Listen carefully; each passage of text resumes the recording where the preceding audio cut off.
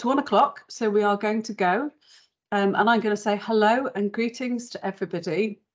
A particular hello to all of our speakers, who I will introduce to you shortly. I'm Manon. I'm the Development Director for the Major Projects Association. We do also have with us today Jonathan, who's just pressed the button to start recording this event, because we're going to record this and then put the content on our website for those people who weren't able to join us. So I'm going to click that, get off of that so that I can see my screen properly. Thanks for that, Jonathan. We also have Sasha with us today, who's been behind the scenes recording everything and sending out all your personal details. So hi, Sasha, as well. So we're absolutely delighted to have Martin from IEMA, Layla and Vessi from Deloitte presenting with us today. Martin is the Policy and External Affairs Director and Deputy Chief Exec at the Institute of Environmental Management and Assessment. He's going to be our first presenter. But then we've also got Layla Taki, Head of Net Zero Transformation at Deloitte, and her work is very much focused on helping teams to transform to deliver a net zero economy. And Vessi, of course, Net Zero Transformation Manager within that team at Deloitte, and has a Master's in Environment and Sustainability. So very, very well qualified, all three, to speak to us today. So we just click to the next slide, Vessi. I think we agreed that I was just going to briefly touch on this one. So what we're going to go through today is we're going to hear some insights from the Deloitte and IEMA report, a blueprint for green workforce transition that is now, it was brought out last year. I'm looking, and I'm guessing somebody's going to say yes. And that's obviously, there's been quite a few updates to that. So we're going to hear about that, hear about how, oh, good, thumbs up, how that's been developed. That thinking has been developed since the report came out. Matthew's going to do the scene setting for us, and then we're going to hand over to Layla and Vessi to talk through the research findings in detail and to lead us through some of the tools that are available in the toolkit part of the report. We've incorporated plenty of time for Q&A and for discussion. So please do keep your queries to that point, unless you've got a burning question you can't quite understand. Perhaps somebody's used an acronym and you just want that explained, in which case put your hand up and put it in the chat, and we'll try and capture that as we go along. So I'm going to hand over to Matthew to give us the contents of today's session and set the scene. Thank you, Matthew. Great. Well, thank you, Manon. And maybe just clarify, it's Martin this time. So, yeah, I just firstly just like to say a warm thank you to MPA for organising this event, and hello, everybody. And really the objectives that we set for this session are firstly, just trying to put into context, where do green jobs and green skills fit in this overall transition, not just in terms of climate change and net zero, but also more broadly about some of the challenges that we face. And then I'll be handing over to Layla, because one of the things we want to do is to share our thinking on green skills. And Layla will outline some of the research that we did, but also then we were really conscious that as we developed our work and our thinking, and there is quite a lot of literature being developed and kind of ideas around this whole area, but also it's okay, well, what action can companies take and how can you start to do something about this? So Layla and then Vessi will get into the tools, and then just thinking about, well, what does this mean in terms of green skills and jobs with, people working on major projects, and, hopefully we'll give an insight into the scale of the challenge that we have and what that might mean in terms of capacity and capability in terms of people resources. Go on to the next slide, please, Vessi.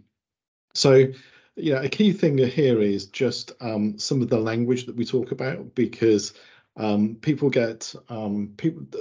you will often hear people talk about green jobs, and sometimes a little less about green skills. And the work that we've been involved in, and if I kind of rewind the clock to 2009, 2010, I gave evidence before an Environmental Audit Select Committee, and they had a green jobs inquiry, and we our view was very clearly that actually you have to kind of think about how we're going to mainstream this across the whole economy, and that kind of reaches into every job.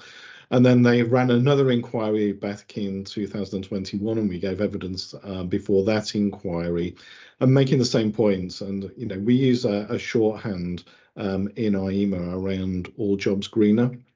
And that was the focus of my evidence before the committee. And I think off the back of that, then we started our work with Deloitte on developing more research into this and the toolkit. So it's been a long journey for me personally. But actually, what's really exciting is that these ideas are taking hold, and there's a lot more action and traction in this area. So whereas we talk about green skills being that overall umbrella term for the technical skills, knowledge, behaviours and capabilities that are required to tackle this through all the work that needs to be done. And if I just give an insight, yes, we need people working on sustainable procurement, but we need all procurement to be sustainable. Yes, we need people working in eco-design, but actually we need all engineering and product design to have sustainability and environment running through it if we're really going to be effective in encompassing, the challenge and tackling the challenges that we face. What you often find is, so when we speak to businesses kind of really get that, they understand that, they think, well, how the hell do we do it? And hopefully we'll give you insight into this. What you often find from a policy perspective is that people talk about green jobs. One of the things that they like to do is to count and give numbers and targets and all the rest of it. And indeed, by the end of 2020, there were roughly about 80,000 green jobs in the UK economy. And so that's kind of gives a benchmark, and there's many more that are needed in order to do the work that needs to be done to get us to solving many of the challenges that we face. And I've got that on my next slide in a moment. But the Office of National Statistics has very recently developed a formal definition of green jobs.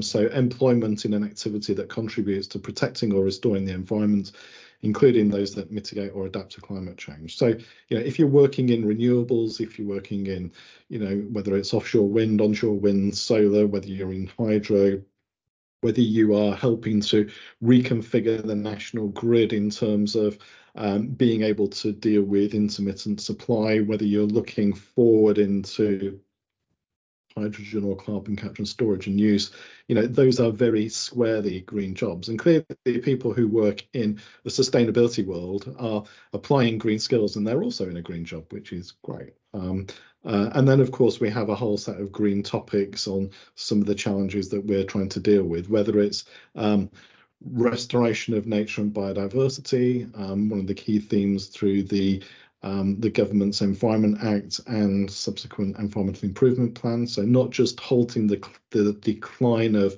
the natural environment, but actually getting towards being a more restorative economy and tackling climate change and waste and pollution, etc. So that's the framing between and the distinction that we make between green skills and green jobs. If you go on to the next slide, please, Betty. Thanks.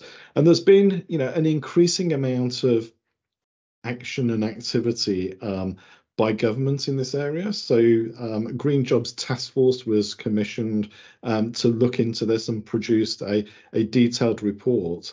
But one of the things that IEMA called for in our evidence before the Environmental Audit Committee was that actually just having one-off reports missed the point that this is an incredibly dynamic situation in terms of how the labour market responds to the green challenges that we face.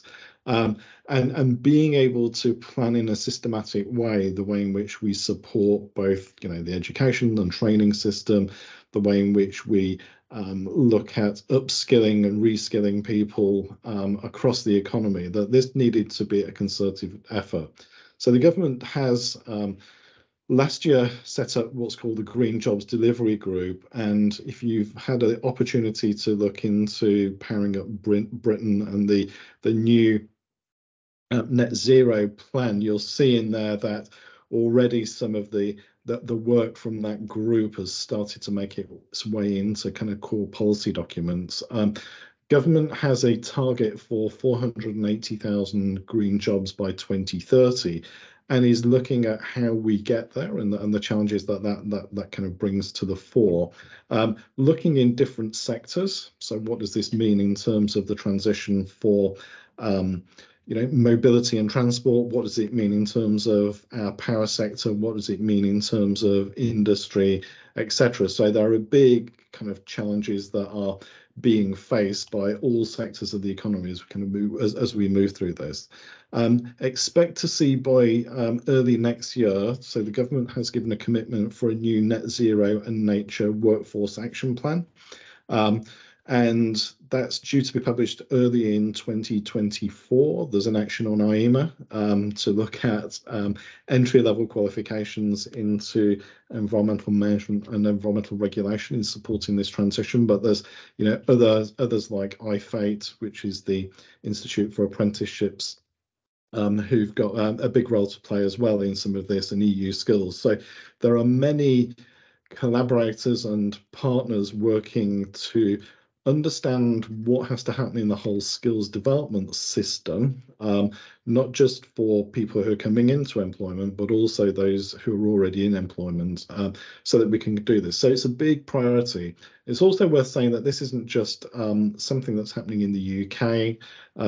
If I look at the International Labour Organization, they have a big program looking at country green job transition plans and strategies, which they've been publishing.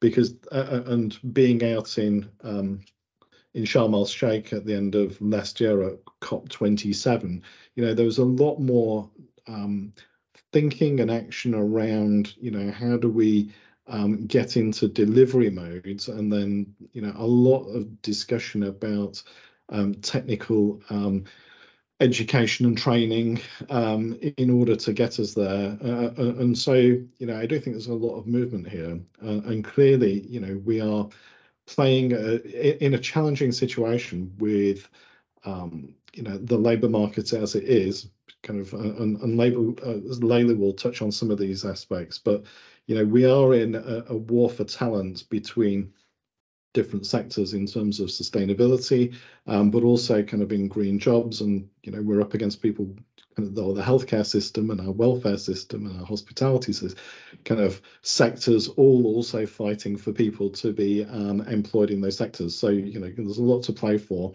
Hopefully we'll get to well past the 480,000 by 2030. So now I think if we could just move on to the next slide, because one of the things from an IEMA perspective that we're conscious of is that there's no real single place that somebody can go to find out around actually how can you develop a green career. And for us, it's really important, just from our own kind of self-awareness or self-identity as the professional body for people working in sustainability, but more to the point, actually, there's a coordinating and collaborative role that we can play in order to give insight into green careers, and both enthusing young people to take these routes, but also for people who might be career changers who's already got a lot of business skills and actually want to pursue this. So the web link's there, and I'll pop it into the chat shortly. But also we have a major kind of upgrade to the site, or the launch of the site on the 15th of June. So look out for that when we get there. So now I'm going to hand over to Layla to give bit more in depth, or to give the detail on the research and an intro to the tools.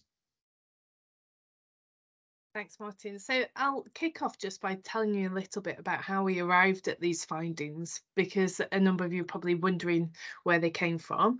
So we did a mix of qual and quant research, and a mix of individual interviews and workshop and working style sessions. We drew on data from ONS around different careers that people have in the population in the UK, but also data from LinkedIn, looking at different recruitment trends over time. We held a couple of virtual roundtables, one with mixed public sector departments, one with mixed private organisations, and we went back to those individuals with a number of online interviews and some additions on top of that. Alongside that, IEMA kindly surveyed all of its membership. So we got a broad spectrum of opinion from people who have been thinking and developing sustainability specialist skills and roles for some time. And we did a rather large literature review of material that was already out there. On the basis of all of that, we felt really strongly that we wanted to do something that went from just thoughtware into actionable and usable material, which is where the toolkit really strongly plays. But we needed to frame up the context around that toolkit clearly as well, because as Martin said, still today there are lots of different versions of definitions out there, which we found were getting in the way of individuals in organisations and across organisations actually having the types of conversations that will drive momentum and drive action. All around the sustainability, climate and green space, what some of you may already be very familiar with in your day-to-day role is one person can mean green to mean one thing and another thing, and you end up getting rather tangled and confused rather than driving sufficient pace and momentum and delivery going forwards. So in the report, we've got a summary of what we saw as the current state a year ago. There has been progress, but on an individual sector and organisation basis, I think not as much as we would have liked to have seen, but that's kind of, there's been a lot going on for some organisations. We worked with all of those stakeholders and used all the analysis to paint a picture of what the future might look like, including characteristics of what a winning organisation would look like in a low carbon and sustainable economy. So moving away from thinking about this topic and the enablement of workforce and transformation from purely a risk and compliance and controls into an opportunity and value creation space. What does that look like for an individual organisation? And we have a whole load of case studies in the report of individual actions that different types of organisations are taking. Because what we found, and I'll go on to say more about this, is there is a limited number of organisations who are approaching this in a strategic and joined up way, but there is a number of ad hoc initiatives that are notable and useful to think about. So if we move on to the next slide, please. What we wanted to kick off this part of the section with first, though, is understanding how familiar you already are with this topic, to give us a sense of where to focus some of the voiceover in the findings and the toolkit as well.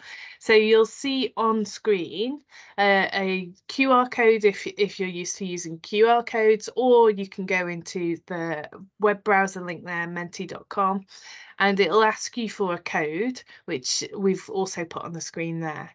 So if you take a minute or so just to plug that code in or go to the QR code, we'll get a quick picture of different people on the call and how familiar you are with the topic. So Great. I'll give people just a minute to join. Let me share. Oh, we've already got responses. Hopefully you can see my screen. How many have we got on the call? 23, so we're halfway. Manon, were you about to come in? No, I did a hand raise instead of a thumb up. Apologies. So we've got a bit of a spread, but actually more people at the more emergent area of this understanding this topic space. But the positive news, and perhaps because of the title and who signed up, is that everyone has at least got some awareness, which is really positive. When we were doing some of our research, surprisingly to us, and perhaps you might argue we would be surprised because we work in the space, we found quite a number of people who hadn't thought about the topic at all, even in the government sector where the legally binding target for net zero has been set. We did find representatives of government departments who hadn't thought about that net zero target in terms of impact on individuals and talent and skills, and to deliver on the transition to the net zero economy, we are obviously going to need everyone in society to understand something. So if we move on to the next slide, I'll start to tell you some of the things that we found explicitly. So there's an amount of material in the study. We won't go into it in too much detail, but we're going to give you some of the headlines now. So the research we did found that green skills are increasingly sought after. So one of the sound bites is that the LinkedIn data in particular showed us a double-digit growth by contrast to a lot of other job profiles out there. So anyone who's already got those skills, it's good news. Anyone who's looking to develop those skills, it's a good time to do it and to motor along doing it. Because there are an increase already of organisations looking for people with these skills and looking for jobs to focus in on this as well. So that was something that we were able to see very clearly. This was during a period where we were coming out of COVID as well. So the strength of the growth was particularly notable. What we also saw through the various different bits of research is that the nature of sustainability professionals, those specialists working in organisations or in projects, is actually changing. Different sectors and different organisations are at different levels of maturity with this, but what we're seeing is those specialist sustainability professionals are being asked to influence business model decisions, and again, be more strategic and be more about the enterprise at large, whereas previously they may have been more technical or risk avoidance or standards and compliance roles. I'll speak a bit more about what some of the specialists told us in just a few slides. The next thing that we were able to validate, of course, most of us involved in writing this report, we're trying to test and prove or disprove this hypothesis for ourselves, but we were able to see that this notion of every job greener and a green workforce is emerging, and we can see a really clear trajectory, and people from both specialist and non-specialist roles told us that they could see a future where everyone around them and themselves had a level of green skills. So how are people going to do this? We saw a number of different things, but if we go to the next set of points, what we found is there's plenty of examples out there where organisations are rolling out education programs, but one of the things that was often missing is a tailoring of that to individual parts of the workforce, and a tailoring of any type of initiative that wasn't bottom up. So we saw lots of great examples, as I mentioned before, of ad hoc initiatives or function-led initiatives, but not something that was designed as a strategic transformation and intervention. And design tailored to the individual parts of what a workforce needs, but also what it does in driving and creating value and operational benefit for an organisation. And it was clear from the impacts that we were seeing, where there were small examples of this, that they will be required. So this one size fits all approach is only going to get organisations and individuals so far. We need this tailoring to take effect. The other thing that we were able to validate and demonstrate is Of course, there are many individuals in organisations, many of you probably on this call today, who are passionate and committed to developing themselves or applying the skills into any type of work, so that sustainability and climate is threaded through every part of an operation. But that isn't the majority of people in the workforce today. And we are going to need to seriously realign incentives to persuade every organisation or worker to develop the green skills and to apply those green skills. There needs to be a really clear signal to every individual that this is of value to an organisation, that it is a default expectation of everyone to some extent or another, and that you will get rewarded and recognised for that development and application of green skills. And then the final thing that we were able to articulate, and I'll come on to speak about this further, is there are a number of new jobs in emerging sectors, but also sectors where we may not yet be able to describe them. So quite often we use the reference point of us flipping from an analog economy to a digital economy.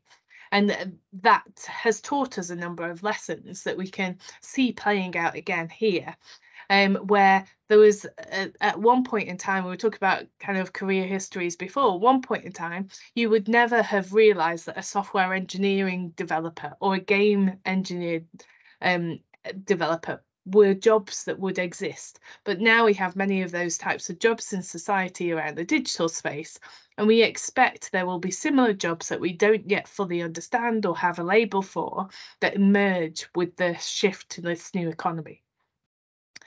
So moving to the next slide. We talked before about trying to help people to be really clear about what's going on in order that we can all communicate and therefore all consciously and deliberately plan our strategic choices as we move into this new economy. And one part of that is identifying what shifts are underway. So these are 4 shifts that we identified. We've talked already about the expansion of the sustainability specialist roles. So this is on the skills basis, but also where they're being asked to engage in an organisation. So as we are entering this economic status where green economy is the norm, there is this elevation of sustainability professionals to the C-suite. And we're seeing C-suite level roles with Chief Sustainability Officer in the title, but also individuals being reporting to the board on a regular basis in a way that perhaps didn't happen before. We've got that increased need for green skills and non-specialist roles. This is changing the ways of working for people who are in functions such as finance, IT, all across the business. And again, we looked into the detail of this, and they've got details per job family in the toolkit, which Vessi will talk about shortly. The far right-hand side, I was just talking about this, the new sectors and new organisations and new types of jobs is another shift. But then the shift that has been happening for some time, perhaps without recognition, is this shift from transition jobs and unsustainable sectors into what is perceived, at least, to be sustainable jobs. Deloitte has for some years, for instance, run a millennials survey. And we have, for a number of years, had younger people coming into careers telling us that they want to work for values-driven organisations. Now, that is just one indicator of this having happened for a number of years, but we've not necessarily recognised this as a driving shift in and around the green skills and green economy. But it is there and it is happening. The final thing that we thought really important to keep abreast of in terms of this is that 80% of today's workforce will still be the workforce in 2030. And the reason this is important to remind ourselves of, and to remind people that we're talking about these shifts to, is it's very easy to think about these as things that will happen some way off in the future. But in actual fact, what we are seeing today is these shifts are already happening and might have been happening for some years in some cases.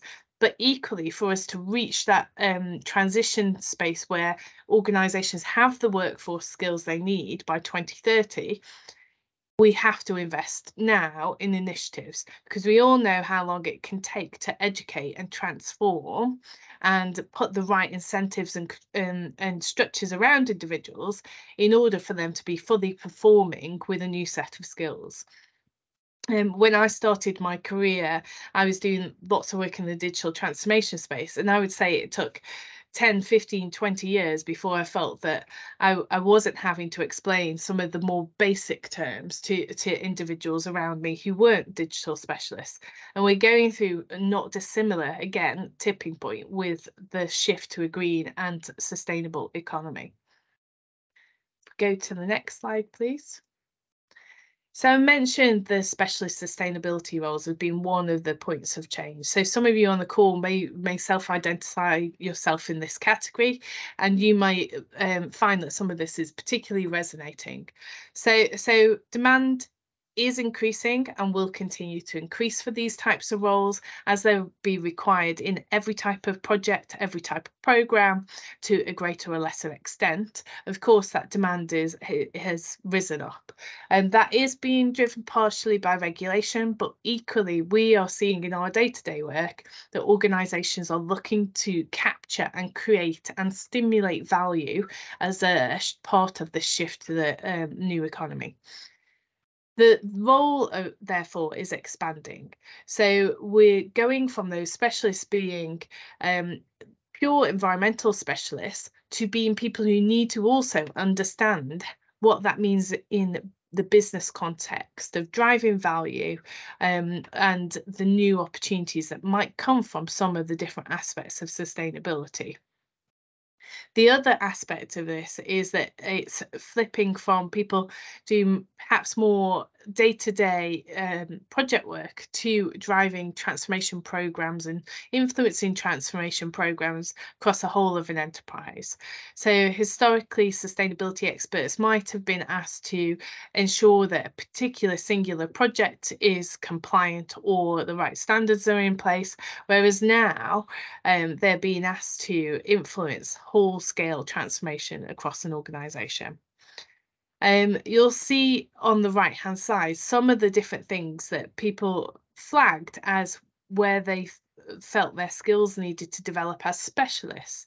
So finance and having greater skills around finance, presentation skills and analytical skills, all mapping to that need to be able to communicate it with the enterprise and the C-suite and on the transformation basis in a very different way than perhaps they did before. So if we go on to the next slide, you'll see we've got a 77% of sustainability managers now reporting to the board at the time we were doing this survey, and a huge leap, partly because there were very few before, but a huge leap in the number of chief sustainability officers in Fortune 500 companies.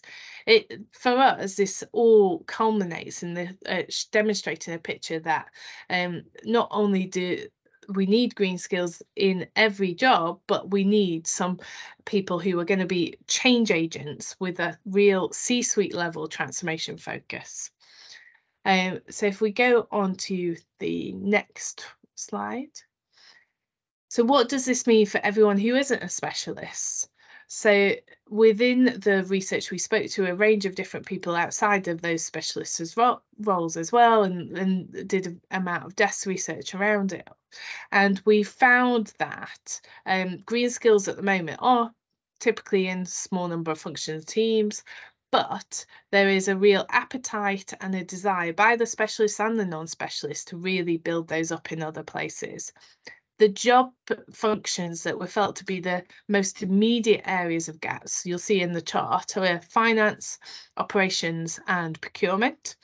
But it's very slim difference even into some of the other areas there as well. And there was general consensus amongst everyone we spoke to is that this is happening or will happen, and part of the challenge is knowing where to start. So if we go on to the next slide. Since doing the work, so the study is about a year old. We've just had our year anniversary, I think. We have found that there has been progress, but there's still more to do. Some of the points of note are organisations developing and publishing workforce strategies. So you'll see the National Grid one there. They were particularly advanced when we spoke to them. So of course, they've moved relatively rapidly towards this publishing. But they are a useful organisation to use as a benchmark. We've seen local authorities also starting to take the green skills agenda seriously. So you can see Northwest Net Zero Skills Plan called out here. There's also national net zero and green skills initiatives targeting individual professions where we have greatest gaps. So for instance, solar installers and heat pump installers. There's various initiatives around those specifics as well. And we're seeing educational institutes also further progress. So Cranfield in particular have got a really interesting vocational but academic course to cultivate net zero understanding and skills for experienced professionals as well. So all of this is going on around us, and we're excited that if we go to the next slide, our toolkit that we included alongside the report still feels relevant and useful. So I'll hand over to Vessi to tell you more about that. Great stuff. Thanks, Layla. So absolutely, in terms of all of our great insights from the report, what we really wanted to make sure is that those insights are taken forward, are practical, actionable, and so we developed a toolkit which I will showcase with you today. It's a free open source toolkit on the Deloitte website, which we can share a link to in the chat. So anybody can go along and have a go with it. This toolkit is in two parts. So the first part looks at a maturity matrix. So it looks at identifying gaps in organisations' green skills, their capabilities. And then the second part is a model organisation of typical job families that you would find and really shows how you might want to embed some of the green skills within. The way that we've used this toolkit generally is applying it and complementing it with other transformational programs such as workforce transformations and human capital projects. So it really brings together wider transformational work, which we've done with various different clients. In terms of deep diving into the toolkit itself, so the maturity matrix has two parts. The first part is all about assessing the readiness for that organisation to tackle green challenges such as climate change, natural resources, pollution and waste. And along the top, you can assess yourself in terms of understanding the topic all the way through to leading and performing within that topic. Then the second part of the maturity matrix is really deep diving into the internal capabilities of an organisation. So those job families such as HR, IT, finance, legal that are enabling an organisation to embed green skills and to be thriving and performing for the green economy. So again, the maturity matrix is another opportunity to assess and to look at your organisation holistically and potentially to spot where continuous opportunities might be had. And then finally, the blueprint of a model organisation. Here we took 11 typical job families that you might have in an organisation, and we mapped a public sector toolkit and a private sector toolkit, knowing the nuances between the two sectors.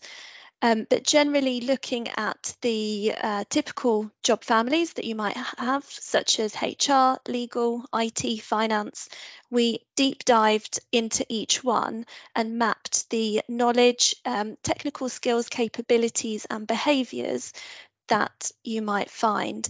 Again, keeping this toolkit quite broad across different organisations, across different sectors.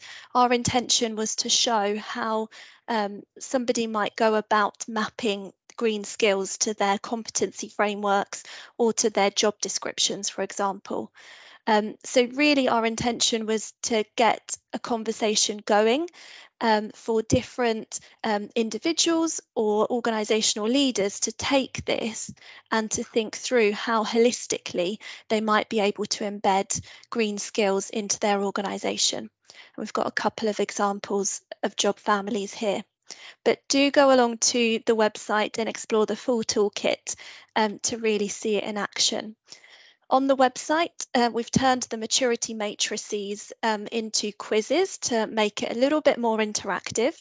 So if you go through and answer a couple of these questions, you will get a results summary page, which shows exactly where potential areas for improvement might be across various different green capabilities or green challenges that you might want to address as an organisation. So lots of top tips, ideas and suggestions packed inside the toolkit. So that was a whistle-stop tour of the report insights and toolkit. Let's move on to some questions. If anyone has any questions in the chat, or if you'd like to put your hand up, and we'll take those as well.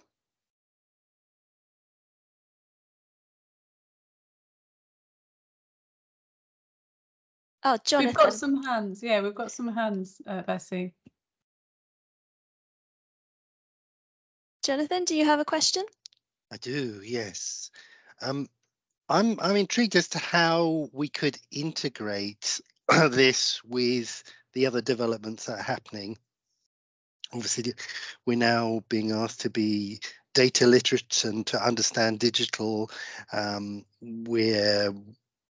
We're struggling with the whole issue of hybrid working and different ways of working. We're understanding that in future we need to be more neurodiverse and more inclusive. And I wonder how we can kind of integrate green thinking into this, so it's not just another thing, it's part of this whole process of changing how we think about work, really. Absolutely. Shall I be question master? Layla, do you have any thoughts on that? Yeah, so I mean, one of the things that we spent some time thinking about when we were preparing the report, and there is a part of a section, is the intersection of digital skills and green skills, because they are linked. They're linked in as much as a number of different technologies are either going to negatively or positively impact the environment. And therefore, it is useful to think about them together in the way that you've said. But equally, if you are rolling out any type of digital reskilling or retooling, it is a perfect opportunity to combine, as you say, rather than multiply your efforts, dedupe them. Examples may well be when you are thinking about talking through cases where you could have more green skills applied in a particular project or practitioner basis. Make sure that those cases are digitally influenced as well. So if you are managing a major infrastructure project and you are using building information management tools and learning that as a digital technique, make sure that it references how you use building management information to map and manage and monitor environmental aspects of any kind of building and infrastructure project. And there's lots of different examples like that. Most of the time, big organisations have health, safety and environment together, managed under one system. So health, safety seem to map quite nicely, but diversity and inclusion, I think, is another area that is complementary to net zero and sustainability. And I think, Martin, you've been looking into diversity and inclusion as part of IEMA. Yeah, I mean, firstly, thanks. I mean, it's a great question. And in terms of diversity and inclusivity, there was some research done in 2017 which suggested that the environment profession was the second least racially diverse after agriculture, which is, you know, a really significant challenge to, you know, to face up to and address. I think what's interesting is that, and as part of our work in IEMA, we established what's called the Diverse Sustainability Initiative, which is there to drive, you know, a much greater inclusivity across a wide range of characteristics, not just race, but also, you know, class, gender, and various other things, to ensure that we build a profession that is both fit for the future and representative of the people who kind of need to be part of the solution. What is interesting is that within our own membership, that kind of profile is very different. And so for our under 40s, I think 15 to 16% of members in the UK are from non-white British heritage, but that doesn't mean that they don't face challenges. So that's something that we're kind of very alive to and are pushing. And actually, it's something that in discussions with government, in particular looking in the power networks kind of part of the green workforce transformation, that's something that is also being explored and being driven forward. I think more broadly on this issue around, you know, how do we integrate digital, for example, into sustainability? I mean, digital is a massive part of the solution. You know, if I look at, you know, various sectors and the way in which they're tackling sustainability, you only have to look at agriculture and the way in which technology is driving, you know, much more effective and efficient use of herbicides, pesticides, in terms of, you know, smart technology, drones, cameras, and all the rest of it, with massive both kind of pesticide, you know, inputs, side savings, but also massive climate change benefits as well. And speaking to the government's digital data and technology leads on sustainability across government, you know, they recognise that sustainability, or they have a role to play as being part of the solution. They also recognise they're part of the problem as well. But where I am encouraged is that integration of sustainability and environment into learning and development programs. You know, government in the run-up to COP26 did publish an education, sustainability and climate change education strategy that looks across, you know, early years right through to lifelong learning. It looks at the estate, you know, so what are the facilities that we're kind of educating people in and the transformation that they need to go through, and how do we support those people who are teaching people with the skills to be able to do that as well. So there's a much more holistic thought about how we bring this to bear. The challenge is that we've got a massive infrastructure challenge between now and 2035 if the current government's, you know, transition for a net zero power sector is going to be realised, and, you know, the role that hydrogen economy and that carbon capture, storage and use will play in that, if the kind of the trajectory is to be believed, and we just at the moment don't have enough people to do all the work that needs to be done. And then so we have to kind of work faster and smarter and think about how we build the capability in people more quickly. We can't afford the time if it typically takes 5 years of experience to become effective in a role. We need to think about how we can do it in less than 3 years. So we can't shortcut capability and the ability to do the work, but equally we can't wait for the time to generally get that experience. So we have to kind of think about smarter ways of doing things, and potentially technology helps us to do that. Excellent, thank you very much. Vessi, there's a question from Rhiannon Lawton in the chat, if you wanted to pick that up.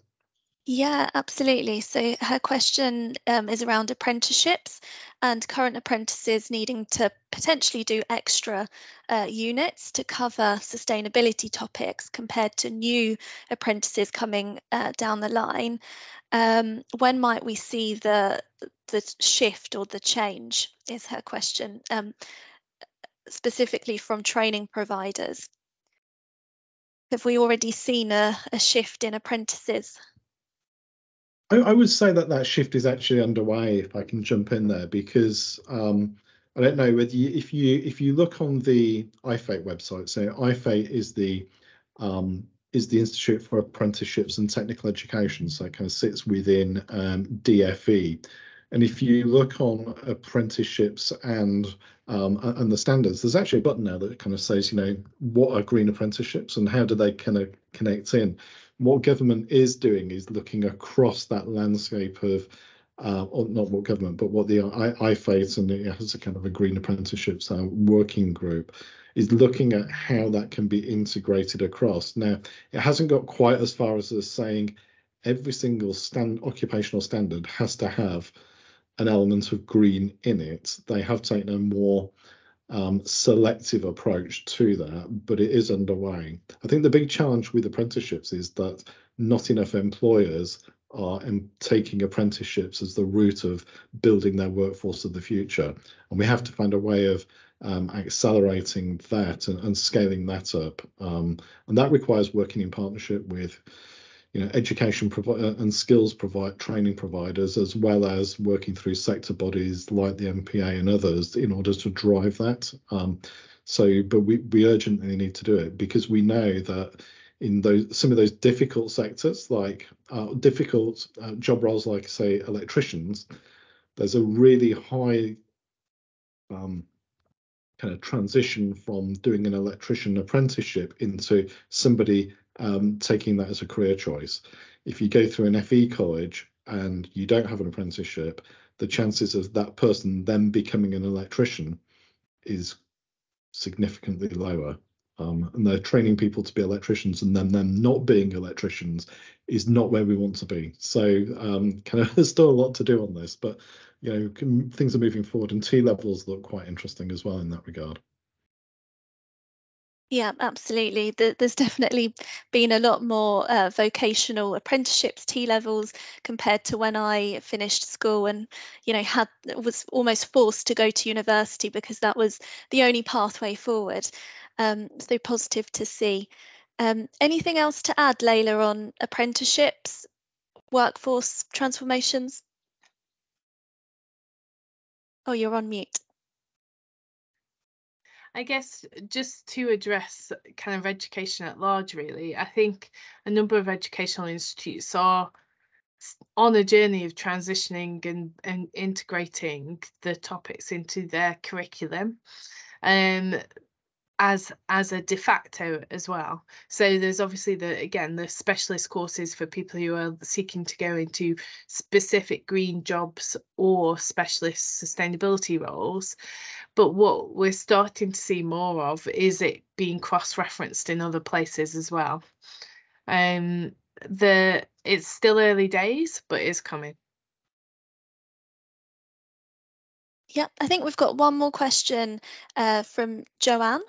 Do you want to come off mute and tell us? Oh, you're on mute.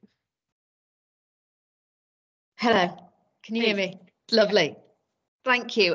Yeah, firstly, thank you for the session. It's been really, really interesting. So just a bit of background, because it helped the context to my question. I'm the group sustainability manager for a specialist subcontractor in construction. So we're sort of an SMA, but probably on the slightly larger side. So there's about 3 companies in the group. We turn over 70 million in total. There's about 200 employees. So that's the sort of level we're looking at. I've been in my role since January, quite new to it, doing training with IEMA, which I'm really enjoying as well. So what I'm looking at the moment is doing like a training matrix to identify the gaps in each specific job role. Something I'm sort of coming up against as a bit of a challenge is that I'm the only person in the actual sustainability team. So my time is very limited, but it's getting everyone else on board, trained up with these green skills, as you say, because you know, an estimator should be a sustainable estimator, and a procurement person, you know, it's just procurement, but it's sustainable procurement.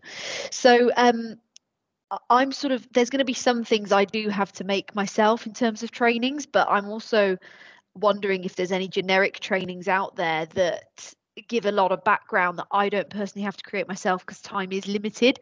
So I was just wondering if you've got any experience with different sort of training. I suppose IEMA might have some things, but if there's any different sort of general workforce things that can give a basis, and then I can build the specific business topics on top of that. Well, there's an open door there for me, isn't there? So, I mean, we do have a program of workforce awareness raising around environmental sustainability. So we have a program called Environmental Sustainability Skills for the Workforce, and we also have one aimed at managers as well, because often they, you need to get those on board, basically, because they have lots of different things that they need to get done, and they need to see this as being one of their key objectives and priorities, and they can very easily let's say prevent kind of what your board and leaders are trying to deliver, and sometimes it kind of gets in that layer of fudge. So there are plenty of different workforce development programs that I can share a link to in the chat in a moment. And I think it's from that though, and the research that we kind of undertook with Deloitte was that when you move beyond that, then there's an element that you need to start to thinking about being a bit more bespoke. So the work that your procurement team need to go through in order to fully embed sustainability in the procurement process will be different than what the site managers might need, in terms of some of the very specific knowledge and understanding and skill sets. So so whether it's preventing silts from sites, which kind of companies often get prosecuted for because of bad site practices, is not going to be the forefront of the training and support that you need to provide your procurement team. So that's when it starts to get a little bit more targeted in terms of how you need to get people to do their job. And sometimes you might need to start to develop some tools to enable them to do that, and then train them on the tools in order that they can kind of apply that in a consistent way. But I mean, Layla, Bessie, you've probably got examples as well. Yeah, I mean, there's plenty of general topic videos and awareness videos I'm sure you've already kind of got in your toolkit, and sometimes it's finding the one that's right for your company culture. I think part of what is very interesting around this topic space is there is a whole range of open source material on all elements of the topic space, but often people don't know how to start that kind of education navigation, forming the base, and having someone to do the curation, either yourself or someone in the HR and training team, who I'd encourage you to try to get engaged as well. Because it should be as much their job to educate as it is you as the sustainability lead, because it's a de facto skill that everyone needs, in much the same way as they're probably responsible for rolling out data compliance and health and safety compliance. So use the HR and training folks around you as well. Okay, that's really helpful. Thank you.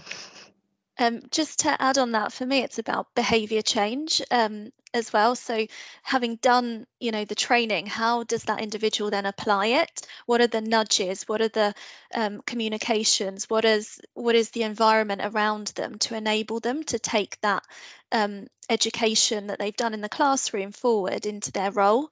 So I feel like education and behaviour change go hand in hand. It's that continuous journey across the change loop, going from awareness, understanding, action to champion. So think about some of the sort of champions network, some of the comms, some of the tools, apps that are going to get people to have those nudges on a day-to-day basis beyond the training that they've done, I don't know, 2-3 months ago.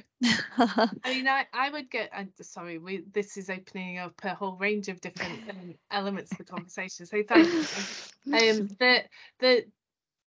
In any business environment, I think it is important to help people to go beyond the day-to-day incremental change around this topic space.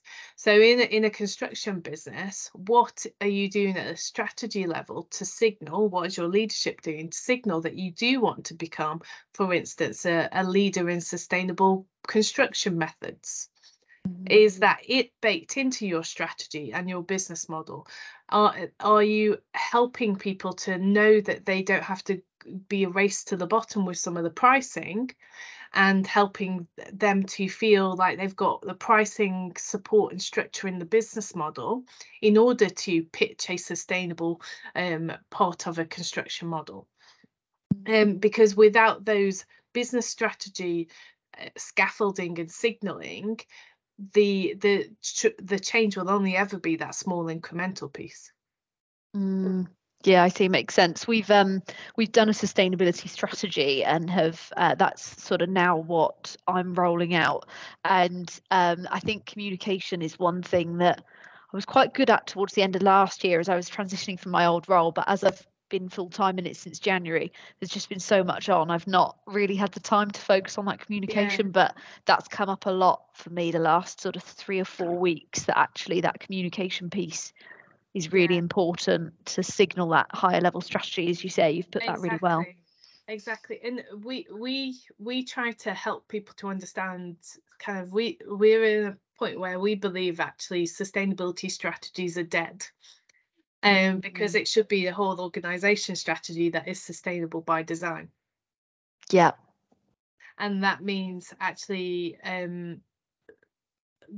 taking the opportunity to speak to the executive about this becoming an incorporated part of the business model and strategy, because that is what will change the game. No, that makes sense. Thank you very much. Great, thank you so much for your question. Any other questions?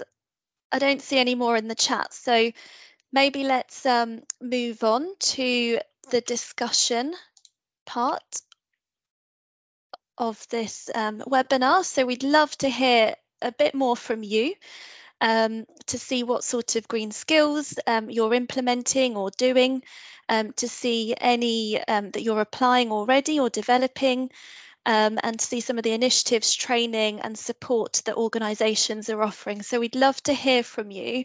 If you go back onto the Menti, the same Menti that you might have had open previously, or if not, scan the QR code, use the code to get back onto the Menti. First question that we've got for the discussion: which green skills do you think should be essential for major projects professionals? So these might be skills that you're currently doing or skills that you wish you had. Any skills that you think are essential? Collaboration, yes, big skill. Yeah, a few of the ones we've mentioned around procurement, that came up a lot actually in our research, especially around the social value, the Cabinet Office social value strategy that they have. I think procurement has sort of come into its own off the back of that. Partnership, yeah. Carbon awareness. To Layla's point around strategic overview, so not just looking at individual skills, but looking at the vision, the holistic strategic overview. And if anyone wants to discuss any of these skills further, put your hand up and you can verbalise some of the skills that you're also using. I love storytelling as well as a skill. I think everybody should have storytelling right up at the top of their skill set in any job, project management or otherwise. I'm curious about uncertainty. Whoever popped that one in, would you mind explaining? Yeah, hi, that was me. It's sort of difficult in a word. What I meant by that was, personally, my brain's still a bit foggy. I'm getting over flu, so perhaps I used the wrong word. So I'm just getting a sympathy vote there. What I meant was, I suppose, willingness to step into what is uncertain. So a Yeah. bit of risk taking. You know, it's a Yeah. it's a bit of a journey, isn't it? We're or maybe you not, but a lot of us are going into areas that are outside of our comfort zone. Yeah. So that's kind of what I meant by uncertainty. Yeah, I think it's a very astute point that actually people in some professions, people have been used to knowing the route from A to B in a very certain and clear way for many decades and years, and all of these shifts are actually creating uncertainty where they haven't existed in decades. It is creating discomfort for some. So the resilience, the coping mechanisms that come with navigating ambiguity, uncertainty, potentially being the first or close to the first to do something in a different way, yeah, it is an important skill. And I've seen this applied actually in major projects around things like design for flexibility. So we might know, well, we know we've got a range of kind of weather events, and we design for storms of 1 in however many years, 500 years, 1,000 years, or whatever. But we don't know quite when they're going to be, or we don't know when a tipping point. So you think about, at what point do we need to add height to the Thames barrier? Well, we know that needs to be done pretty quickly, but then we don't know when the next phase is going to be. So how do you build flexibility into hard infrastructure design is maybe is a skill that, particularly for this sector, I think is really needed, because our future has become more uncertain, and yet we know that we need to kind of invest and build and do various things. And where do those come together in a way in which, and how do you apply skills and develop the skills to be able to do that when you don't know the answer? Then it's that can be a challenge. So yeah, I think kind of the certain thing is having to prepare for multiple scenarios, and therefore kind of having that ability to step back from the way it's always been done and think about the possible different lenses and different approaches is really critical. Absolutely. A few more in the chat around advocacy and coaching. It really looks at sort of the softer skills, I guess, the leadership elements, the facilitation, but then mixed in with those hard skills about measurement and carbon literacy and project management. So there's a real mix in there that a sustainability professional and a major projects professional needs to have. I love Brilliant. sense making as well. Who had that one? That was me. I think design skills and not just design thinking, but wider skills associated with design, and kind of future mapping and sense making, all of these things helping people to imagine the kind of future that you're describing. Yeah, exactly.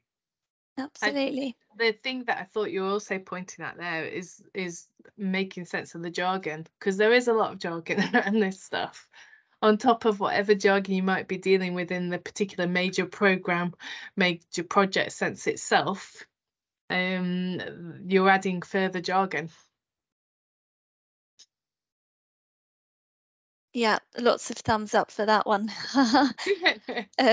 Cool. Let's move on to the next question.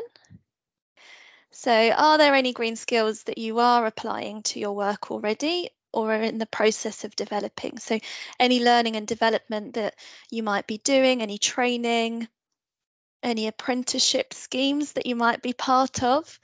That's quite topical.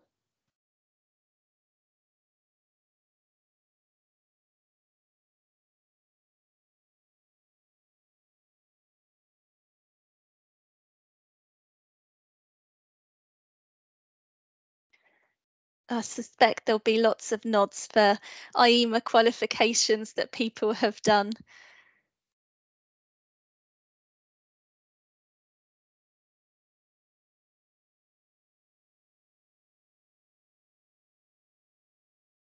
So some people might have been inspired today to start looking, which is positive.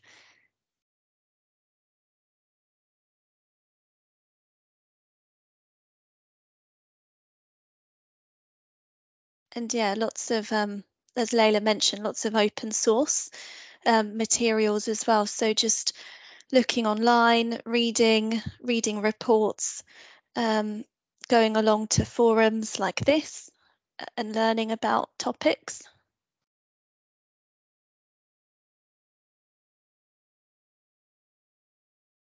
Yeah, the nuclear understanding, is that nuclear in the sense of nuclear, or is it being used as a descriptor? That's me, Manon, and team. No, a lot of the new nuclear projects which are coming out, small modular reactors, things like that, are all coming with a very green concept with them already. And it's how do we develop that and put the training in with the people who are involved. Yes, yeah, indeed.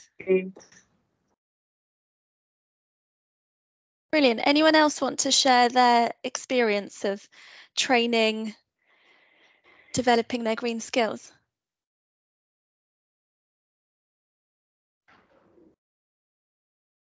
Especially whoever put the carbon literacy, Joanne is interested, which industry is it relevant for?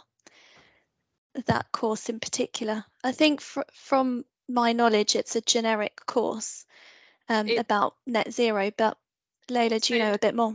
So no, someone it specifically looks like they're developing an industry specific. Is that you, Alexander?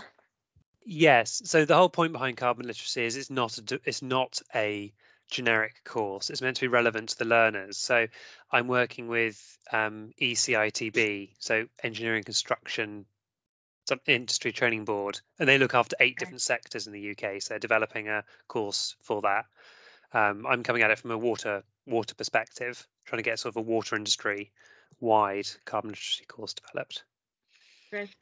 Well, one of the things that we talked about in the study was helping people to realise that while climate mitigation and carbon are really important topics, the other aspects of sustainability are interlinked.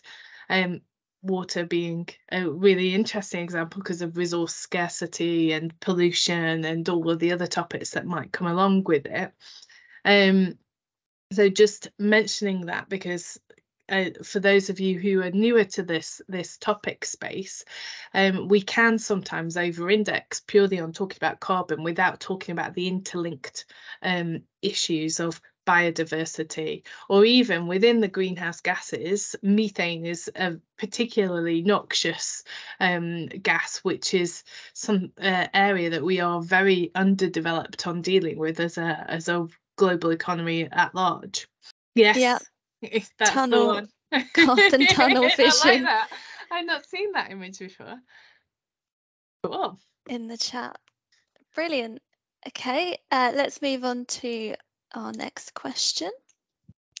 So this one is, what have been some of the initiatives, training or support offered? So looking for wider examples of things that you have come across either in your organisation or personally that have helped with your green skills journey or green jobs journey. And we've had quite a few examples throughout the presentation. So the Green Career Hub that Martin and IEMA are running with, a couple of training courses, but have there been any wider initiatives and support that you've come across? We've got carbon literacy and internal e-learning. So yeah, at Deloitte, we've got lots of internal e-learning hubs and rolling out Sustainability 101 training. So that's definitely helpful. We have a Green Champions network as well. And we're signed up to events that we go along to. So conferences, we look out for those in particular to hear the latest from industry. Oh, Manon, in the chat, hopefully someone will put the MPA Sustainability Ambassador Network. Yeah, that's a really, really great place of like-minded individuals. Absolutely endorse that. Oh, yeah, definitely interesting to hear supply chain school. I've not heard of that one. Who put that one down? That was me again. So the Supply Chain Sustainability School has been founded for about, I think it was 10 years old. And it just offers free training because it's funded by partner organisations who are your clients, your large tier ones. I'll pop a link in the chat. Amazing. And who is that for?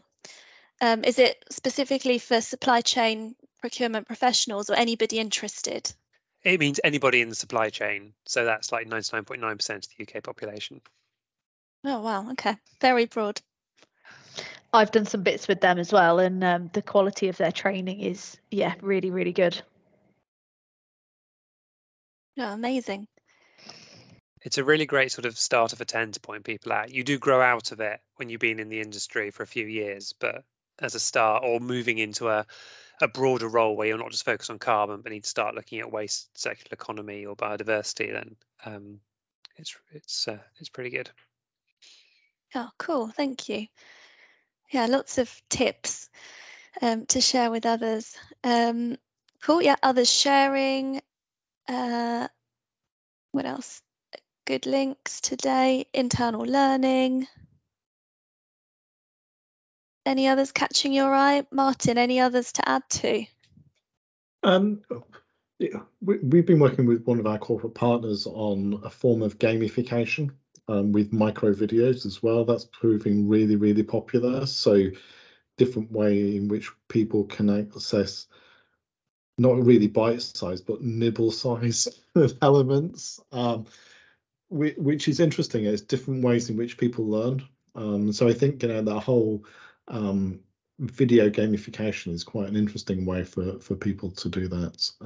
And then where you get into far more depth is where you start to use video and augmented reality. So I think that immersive work where you can bring in a lot of different technical content is also a way in which people can be brought up to speed or develop their deep technical knowledge and skills is also interesting an area as well. And just building on this, I know the question probably is leading to this as a result that we're focusing a lot on the training side. So some of the things that we've seen and kind of doing to ourselves as well revolve around some of the business processes to bake in sustainability and climate as part of the lenses thought about, for instance, at a business case stage or at a kind of key performance indicators stage, introducing triple bottom line metrics as part of standard business reporting, thinking about as we talked before, reviewing the organisation whole strategy from a sustainable business models and future scenarios perspective. These are all really useful additional things that you can use to go beyond training and to put the wider enterprise architecture around the individuals as well. Yeah, absolutely. Lots more links in the chat as well. Thank you so much to everyone's contributions. Last question from us. So this one is a broader future-orientated one. So what could organisations, government, education and individuals do to better enable green workforce transition? What is on your wish list, essentially? Martin, what would you like to see from government, education, anything radical that you've particularly come across? Well, I think radical would be policy stability, wouldn't it? I mean, that's what every business that I've kind of come across says. Just set the course and just like let's get on with it, because that is the thing that frustrates people most is when initiatives halt, change, stop, get pulled earlier than expected just as people are ramping up investment. So I think that naturally leads people to be cautious. And then when you want to encourage people to take on, for example, apprenticeships, it can be a big commitment. And if you have that uncertainty, then I think that's a challenge. And I think as well, just, getting the right content ready in that whole education piece. And, typically governments don't focus on this whole economy skills perspective. They tend to look at things through a much narrower lens. They look at, too much, I think, stops at the kind of the end of formal education, and less across whole kind of reskilling, upskilling, reprofiling of your credentials. So I think there's more focus on that, and that's not just from government. I think we all have a kind of a role to play in that, but a bit of consistency wouldn't go amiss. Yeah, absolutely. And all of the sort of green job gaps that we might anticipate if we don't mobilise across this. Something that I heard in a talk that we went to together, Martin, at the all-party parliamentary group on this, was maybe having a bit of a campaign, a bit like the army jobs or the navy jobs, having a campaign for electrical engineers, for example, to make the job exciting and something that is really, really recognised and professionalised could be the way forward as well. I like that idea. Yeah, I mean, one thing on that is it's something that we, the campaign that we're launching on the 15th of June will do quite a bit towards that. And it was really encouraging that the government's net zero growth plan referenced the Green Careers Hub and the work that we're doing to build that into careers campaigns. I think the other one, just a shout out of something that IEMA will be leading on and looking to do at scale is when it comes to climate change COPs, green skills, green jobs, green education, sustainability in terms of training doesn't get mentioned at all in the cover text and the conclusions. And so that's one of the things that we will be championing, and every organisation on this call, we would hope will be, helping to get that focus, because it's not just here in the UK, actually, it's all parts of the world where we need to have granular information but real a mobilisation of people into, the future world of work, which is sustainable, and we need to give people the knowledge, understanding and capability to play that role. Yeah, absolutely. Lots of thumbs up I can see from the rest. Any final thoughts, Layla, before we wrap up and I hand over back to Manon? No, just a shout out to everyone who shared something today. I think we all recognise that no one has all of the answers, and we will create better versions of any answers that any individual party has by working together. We'd love if anyone can see opportunities for us to work together with you, to hear from you. Brilliant. What a brilliant summing up. Just in the last few minutes before I let you all go, I'm going to just say a few final words. Actually, Vessi, if you pull up the slide with the dates on it. So just before I launch into that, please, can you kind of give me your virtual applause for Vessi and Layla and Martin for running through a huge amount of content in a relatively small amount of time, and to do it so comprehensively. So many thanks to you three. The links are in the chat. We will put the recording of this event online as well, so do please share that beyond, across your organisations to make sure everybody knows about this. So we've got a few things coming up which you may be interested in. So our next seminar is on the 17th of May about emerging markets, which sounds as if it might not be relevant, but we're talking not just about geographical markets, but about sector markets as well. We've got a spotlight on nuclear. Philip, I know you'll be interested in that. Head of the UK nuclear market from Bechtel is speaking, and also a spotlight on hydrogen from Dr. Zeynep Kurban from Future Energy GHD. So there'll be a bit of an element of what's going on within the sustainability market for everybody, plus a few more other bits and pieces. We've got the next day, so it's to the 18th of May, we've got our Early Careers Network. So anybody that considers themselves within that early careers space, that's not you, Philip. Sorry, I love you very much, but you're not in that you're not in that space. It's an opportunity. Our Early Careers Network are really dynamic. They're creating a whole series of activities and events to help those people that are in the beginning of their careers to try and get that 360 view of what it's like to deliver a major project as quickly as possible. So we'll be talking about the importance of the business case in delivering a major project. On the 6th of June, we've got a virtual member drop-in, so anybody can come along, ask any questions about what it's like to be involved in MPA. So if this is a first event for you and you want to know more, sign up for that. Sasha will get you all the details. Sign up for that and come along and I'll tell you lots of things about MPA. And then another event on the 13th of June around sponsorship. Details are all on our website. Thanks again to our speakers. Thanks to all of you for contributing. Cheerio.